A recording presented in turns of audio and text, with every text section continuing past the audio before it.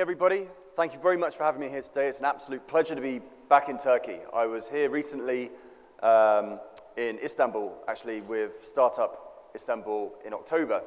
And the environment and the determination that is constantly being shown is absolutely inspiring, so it's a pleasure to be here. I was kind of thinking of what would be the best use of your time that I have with you for the next 20 minutes or so. And obviously, Sam, head of growth from HubSpot, who was just on, did a brilliant example of exactly what we're trying to do. So I thought, rather than just give you some of the usual tools and tactics, that I actually give you a little bit of insight into how we think, so that hopefully you can actually copy how we think and start to become some kind of growth engineer yourself. And so I get to work with some very diverse, unusual, exciting companies that range from best-selling authors to films to tech startups and to less traditional.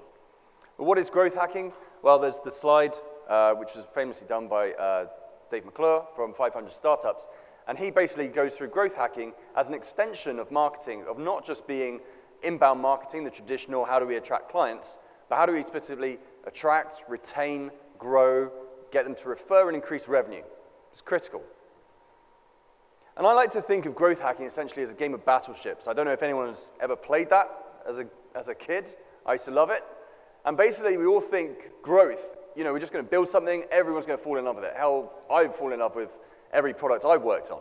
So why wouldn't everyone else? It's not as simple as that. And the reason is this. This is essentially what your market looks like. Right now, you have no idea what your growth is, what your growth channel is, how it's going to happen, and more importantly, how you're going to make it sustainable. So you have to almost work from this premise, start very small, and try and find one small hit that's going to actually start that traction. So one of the things that most people in growth talk about is the kind of strategies that we'll use, but equally as important is the psychology behind it. And once you understand the psychology, you can come up with all the strategies that you want and test them against this. Good old Matt Damon on Mars came up with The Martian, obviously, came up with a great quote, I'm going to have to science the shit out of this. And Sam earlier was talking about how we have to approach this in a scientific method. And what growth hackers are very good at, generally, is that we have some creative ideas, but we're also disciplined enough to enforce scientific rigor around what we do. John Egan, who's the growth engineer at Pinterest, is an example of how we actually do this. Very easy to define, but it's the skills and the psychology and the strategy behind it is the way to actually develop this for your own company. So one of the things that I always want people to try and remember is that a user is not the same, okay? Every single person in the audience now is different, right? We've all got different things happening in our lives, different psychologies, different emotions, different things that make you tick, turn you off, get you interested, get you involved, alienate you, okay? Make you want to go to your Twitter feed and say, Ross Kingsland is doing an amazing job here, okay? And everyone's different. So how do we actually start to understand that? Because it's too broad at the moment. Well, one of the things that we like to actually look at is how do we actually trigger emotion within everyone who comes to us, either positively or negatively. A lot of people tend to focus that it's got to be this massive positive experience. I'll show you a little bit later where you can actually create negative emotional experience in a market that actually drives people directly to you. So Sam earlier, he was actually talking about a hypothesis. And the whole idea about a science experiment is that you start with a hypothesis, an idea. Basically, I think this, and you come out with whatever X is. And you have to start with a hypothesis before you can even run a test, because otherwise, as we saw, you just firing blindly into the air, and you have no direct idea of what's going to be hit and miss. And obviously, it's very, very cost prohibitive to just try everything without any real concrete basis for hypothesis. Once you have a hypothesis, obviously, you can then start to experiment, test it with dynamic tension, testing it, set some initial starting conditions to try and make it as uniform as the same each time, measure the results, obviously, and then basically analyze the results. And I add something in at the end called confirmation bias. I don't know if this is a term that anyone's familiar with. is something you should really, really pay attention to. Confirmation bias is where our brains look for confirmation of anything that we're saying to be correct. Whether it's true or not, that doesn't make any difference. So as a scientist, this is something you've got to try and eliminate from how you actually approach your experiments and all of your growth potential. I think I'm making sense, but if anyone's not too sure, please come and see me at the end. So this is one of the things I like to talk about. How do you hack the hypothesis? How do you start with the initial idea that's going to have a good chance of success and start with the end in mind? First thing I want to bring up is that there are two forces that drive all human decision-making. And this is actually based on more Sigmund Freud psychology, but it's still true. And the essence of it is that we will always do everything we can to avoid pain and move towards pleasure. Simple as that. It sounds ridiculously idealistic, overly simplified, but if you think of every decision you make right now, you're either moving away from pain or moving towards pleasure. And each time you make a decision, you're reinforcing this. So some of the things that we're going to be talking about now is how do you actually leverage that? I had the opportunity to meet Dr. Robert Cialdini. This is a book I recommend every marketer, entrepreneur, influencer, anyone should read. It's called Influence, the Psychology of Persuasion. It's been around for several years now. And I had the opportunity to meet Dr. Cialdini. And he is the fundamental expert on persuasion and the psychology of influence. And why this is important is because every single thing you're trying to do right now, if you can't persuade someone to come and sign up just to give you an email address or just to log in, you can't do anything. You might be sitting on the next unicorn, ready to ride out of the stable into the sunset, but essentially you can't find the key to open the door. Okay? This is going to help you. So one of the things that we talked about was some of his core psychological principles, of which there are 6. Now, when I was talking with him, he was saying to me that the conferences that he would speak at loved the principles, but they all struggled to then take the theory and apply it directly to their industry. So this is exactly what I'm going to do today. These 6 core principles I'm going to give you, and I'm going to show you with all companies that we're all very, very familiar with, exactly how it's used. And then what I want you to do is actually take away, either buy the book or if I don't get some free PDF, I'm sure it's online somewhere. But actually take this and go and stress test your website, your app, your email system, anything, any chain within your business, and just test it against these 6 principles. So the first one is social proof. We like to be in crowds. It's safety. Safety is in numbers. And one of the things you start to see is that I've got 47,000 Twitter followers. And so Richard Branson, no I'm anywhere near him, is obviously probably north of 9 million LinkedIn followers by now. And this is just a very basic thing to say, look, these guys have got something interesting to say. There's this many people following them. Why aren't I? Not many people really want to be the first ones to step out of their comfort zone, be the one to stand out and say, yeah, I'm going to follow this guy, okay? No one wants to be really the first person, except for a handful of the early adopters that we discussed earlier. Social proof is incredibly powerful.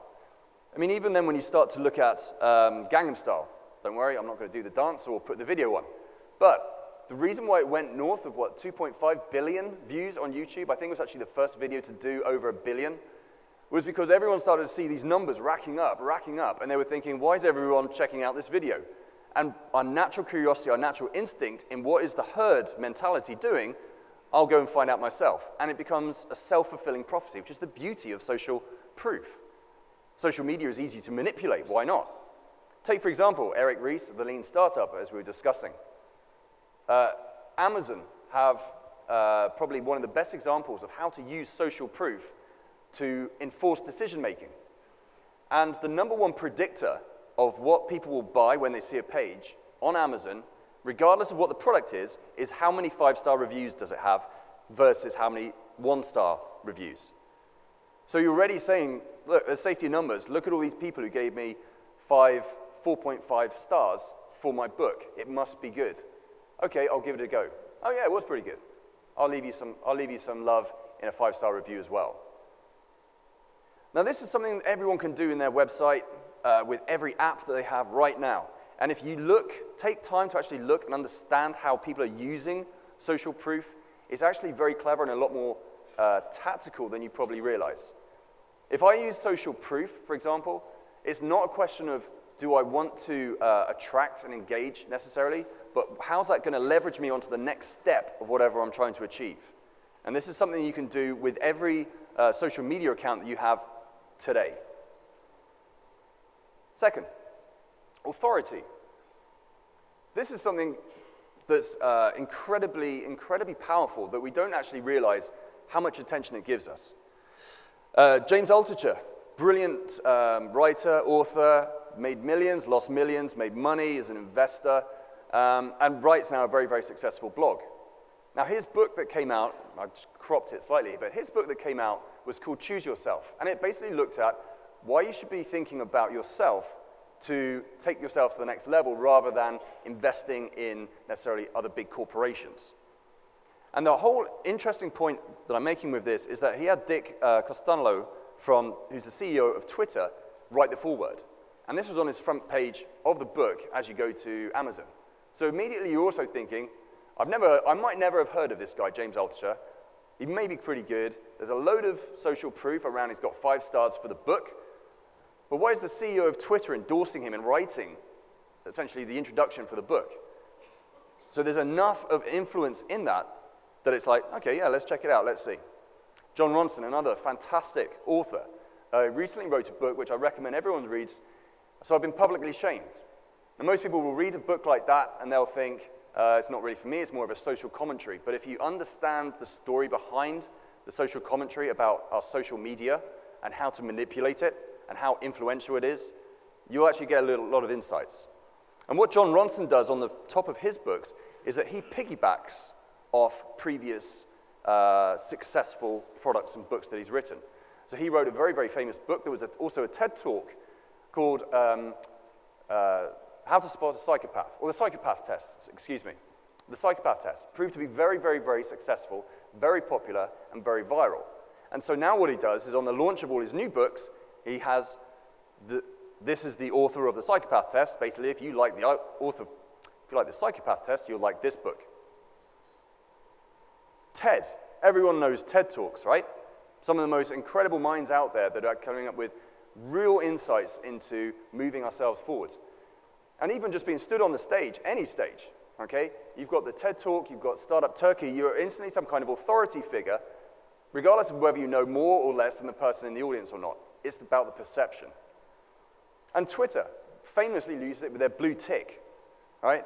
The gold dust of some people who look exclusively for the blue tick on Twitter and automatically equate, if that person's got a blue tick, they must be a social influencer. They're worth speaking to. Scarcity. You might think it's quite difficult. This is actually very, very easy to manipulate and to develop a false scarcity that you can actually use.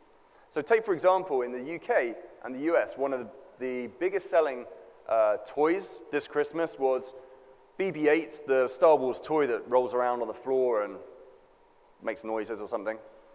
And the way to actually create that scarcity anyway was that it was already being touted in the media as the most popular toy. You won't be able to get hold of it. And then you go onto somewhere like eBay, and of course, they're again leveraging that scarcity, because the more scarce something is, the more people desire it. Let me say that again. The more scarce something is, the more people desire it. The more difficult it is to achieve or to reach, the more people want it. Kickstarter do this. eBay, like I say, continue where they say, oh, sorry, that's actually Amazon, where you can actually order something within a specific amount of time, and you can get it quicker or later. And it's a different form of scarcity that you're creating. Kickstarter are very good by saying, if you back this many number, and then it's a finite deal, and then it's gone. It's a nice way that Kickstarter have understood how to leverage that one psychological trait. And it's true that you can't just go around thinking we can do just like a little bit more than what we're doing at the moment, okay? You really have to step out of your comfort zone with what you're doing. One of the ones that people sometimes get confused about is commitment and consistency. So a lot of the time, people are trying to make it as simple and as easy as possible to sign up, right? API now has revolutionized how we're actually able to sign up, engage, or automatically be involved with whatever product you guys have got. Think about LinkedIn. Their process for you signing up is actually pretty arduous, right? You've got to be filling out forms, you've got to be importing CVs, which they try to take the pain out of. They say, do you want to learn some, what languages do you know? And they're constantly trying to get you to commit yourself to their website. And they even do a cute thing where they gamify it.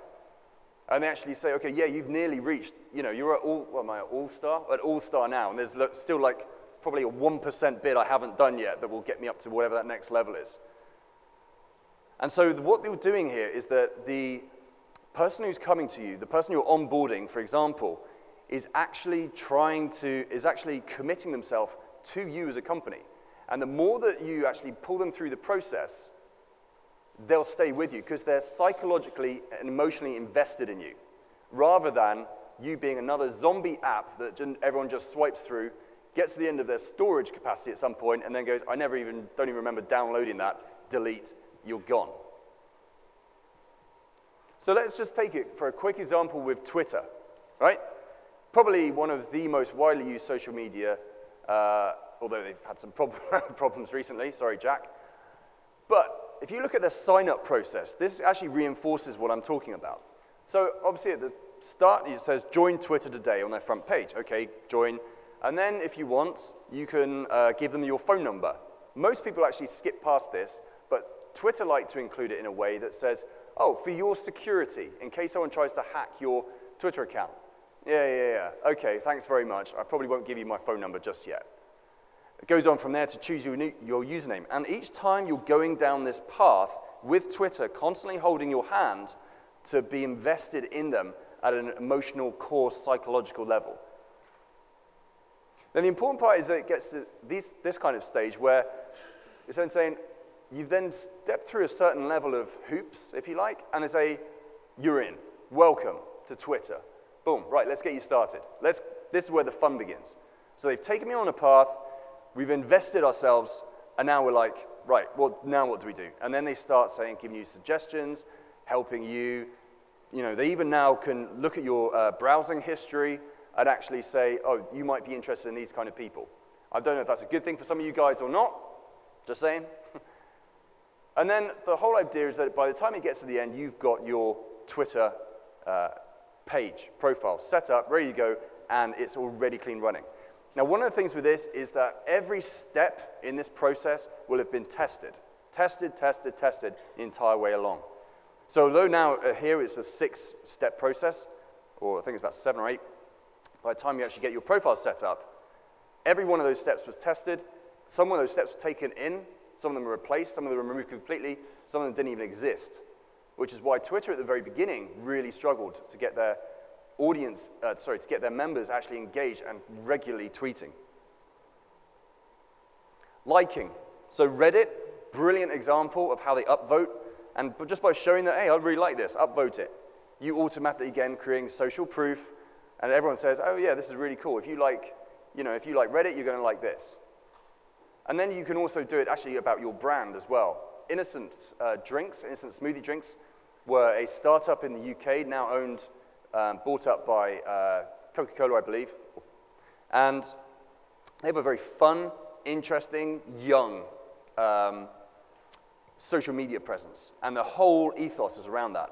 You don't see, obviously, the mighty conglomerate that actually owns the company, but you see this kind of wacky, friendly, hey, we're really cool, we're just like you. We're always poking fun of ourselves, and they constantly have this way of making fun of themselves in a way that is very engaging. But it doesn't always have to be about, oh, do you like me, do I like you?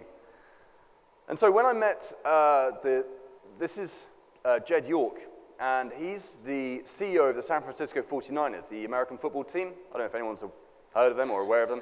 massive in the States. And I got a chance to sit down with them, and we talked about some stuff that they were doing. And I posted this picture on Twitter, specifically to engage and create a negative emotion, which you might think is a bit crazy. But what I was doing was actually just testing out, experimenting, right? Testing out how can you just poke the bear, right? How can you actually create some kind of dynamic tension that gets people talking about you, gets people interested in you? Because people who hate you are going to hate you. Don't even bother. People who love you, you want to embrace them.